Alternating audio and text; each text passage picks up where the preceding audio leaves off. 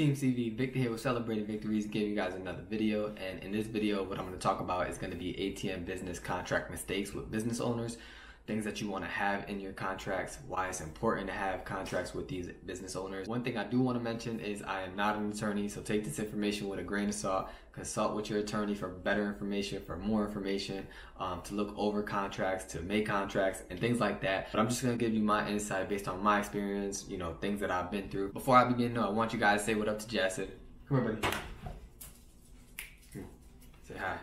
Oh, crazy boy. Nah, say what's up to the camera. Look. Y'all see him? Say what's up. Alright, go ahead. Go lay down. Get off my neck. Come on, neck, Jason. Go ahead. What's it? Good boy. Alright, now that we got that out the way, I do want to say if you enjoy getting free ATM business tips and advice and you're new to the channel, be sure to check this video out, another one. And then if you're finding value in the channel, hit the subscribe button and hit that notification bell too. That way you get notified every single time I drop a new video. Now let's dive right into it. The first why that I'm going to talk about is going to be to protect your property. Alright, imagine putting your ATM into a business and you have no documentation showing that it's yours. You have no documentation explaining why it's there or anything like that. It's almost like taking something that's very valuable of yours and putting it into someone random house and, you know, just expecting to go get it whenever you feel like it. All right, that's a huge no-go. You definitely don't want to do that. That's going to be the first reason why you definitely want to have an ATM business contract on board to protect your property, to show that it's yours and things like that. That's going to be the first reason. Reason number two is going to be to secure your location. All right, imagine you walking up to an actual business. You say, hey, I want to put my ATM in their location. You do it, and then that location turns out to make $1,000 a month. All right, you don't have any paperwork to back you up. You don't have any proof or anything like that saying that you guys agreed upon it. Now you just know this ATM is making you $1,000 a month. The owner finds out they're getting paid, you know, 25 cents a transaction, 50 cents a transaction. They time that or divide that total amount that they're getting into 0.25. They see that they're getting, you know, that there's like, I don't know, what, 500 transactions going on each month, right? Then that's gonna be a red flag to them. They're gonna be like, hold on, this dude's making a lot of money. Now let me just get my own ATM and put in my own location. Or they could have somebody else come up to them like, hey man, how much is this dude paying you for the ATM to be in here? They say 25 cents. Hey man, I'll give you $1. Now they're trying to get your ATM out to put theirs in. The business owner agrees and you have no documentation, no paperwork to secure that location. Now you're getting kicked out. All right, those things happen, they can happen, so you definitely want to have paperwork to just hold you down, to secure that spot, making sure nobody else jumps behind it. I'm going to talk a little bit more about that later in this video too. Reason number three, this is going to be to protect you just in case you have to go to court, just in case you're getting into a lawsuit, just in case they do something that they shouldn't have that kind of breaks the contract or breaks the agreement. You have documentation to protect you and you know, help you out on your behalf. Now that we talked about the whys and the reasons that it's a huge mistake to not have an ATM business contract, I'm going to dive into some things that you want to have inside your contract. One mistake that people make with their contracts is they don't have anything inside the contract saying that the ATM is actually theirs. Okay, for me, I even put the serial number on there to show, hey, this ATM, this specific one in this location is mine, is property of mine, and it's nobody else's. Definitely want to have that in your contract. Another thing that's a mistake of not having in your contract is going to be an exit strategy. In your contract, you want to talk about something along the lines that's going to get you out of the contract or get that ATM out of that location for whatever reason, whether it's, you know, performing bad, whether it's vandalism, or just anything that you can think of where your ATM could possibly need to be moved. You want to have something in that contract saying, hey, I'm going to move it at any time, whenever I need to, for whatever reason. All right, definitely something big you want to have. The next thing that you want to have in your contract is obviously the agreed upon profits that you guys are going to be sharing. All right, whatever you guys agree upon that you're going to be giving them per transaction or percentage, however you're going to do it. If you're going to change the profits as the number of transaction rises, all that information you definitely want to have into your contract. That way there's no miscommunication, there's no misunderstanding. Another thing that you definitely want to have in there is something saying that they're the actual business owner of that location. All right, the last thing you want to do is be putting your ATM into a location and you're just talking to an employee and they're agreeing, doing all that stuff, and they're not even the actual business owner.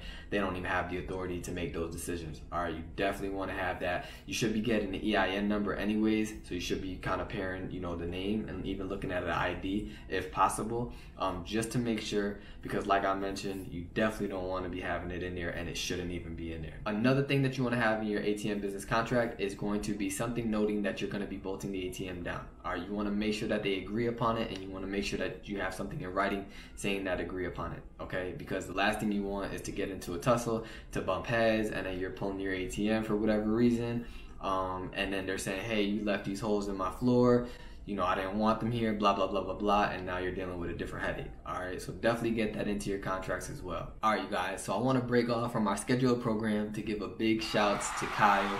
My man Kyle won the $142.06 from the giveaway that I did for my first YouTube paycheck. Thank you for participating, and who knows, we might do this again. Shouts to you, my man, and congrats, Kyle. All right, you guys, so another thing that you definitely want to have in there is going to be the amount of time that the contract is. This could be yearly, this could be, you know, every 3 years, every 2 years, however you decide to do it. You definitely want to have something on there like that, because what that's going to do, that's going to protect you from having other people come in, slide behind you, and try to get their ATM in there or offer the actual business owner a higher surcharge. So if you have that, if you're doing like a yearly contract, the owner can't do anything. He can't say, well, yeah, let's take his out and put yours in, because he's on a yearly contract. Another thing you want to add in there is little stipulations such as like, you know, they need to cancel within or before 90 days of the date that the contract ends. You know what I mean? So if the contract ends on, you know, December, the last day of December of 2020, they need to give you a heads up of like, what, October, November, December, before October, in written format saying, hey, we don't want to continue for the following year having the ATM in here. I hope that makes sense, but you definitely want to have that in there to protect you. Another thing that you guys might run into is that business owner wanting to get their own ATM and kind of take yours out, okay? Even after the contract expires, let's say they're planning on giving you that written notice. A few things that you guys can do, a few things that you guys can talk about to the business owner is just explain to him the hassle of actually having a business, ATM business. All right, to talk about the pain points of, you know, getting an ATM business account from a bank, right? Talk about, you know, the hassle of programming it. Talk about the hassle of, you know, maintaining it if you have any internet connections and how to troubleshoot them, because they don't know any of this stuff. All right, they're just thinking about the money, they're just thinking about that process. But if you paint those pictures and kind of reiterate to them like, hey man, you're getting paid every single month without doing anything, and you're getting some decent money that's definitely going to be helping you out, you can continue that route, or they can get their own and kind of get into those hassles and have to learn everything, because there's a lot to learn on their own. So those are some things you can reiterate to them if they're thinking about getting their own ATM and taking yours out. All right, definitely wanted to share that with you guys, because you may run into that down the road. In conclusion, you guys, just make sure you get something. All right, doesn't need to be anything crazy. I'd rather you have something than nothing. Okay, if you go onto Google and you type in ATM business contract templates, you know, get one of those, look into it, change some things up if you feel you need to change some things up. If you can get it looked at by a lawyer, that would be great. All right, that's the best route to go.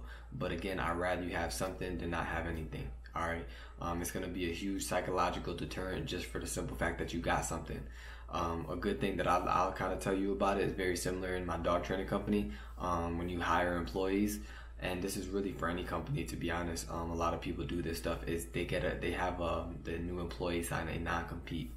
And pretty much a non-compete is kind of like a contract where they can't compete with you and leave the business and go start their own company in the same industry. You know, a lot of those non-competes, they don't even really matter. If they were actually like to go to court, a lot of them won't really even hold up.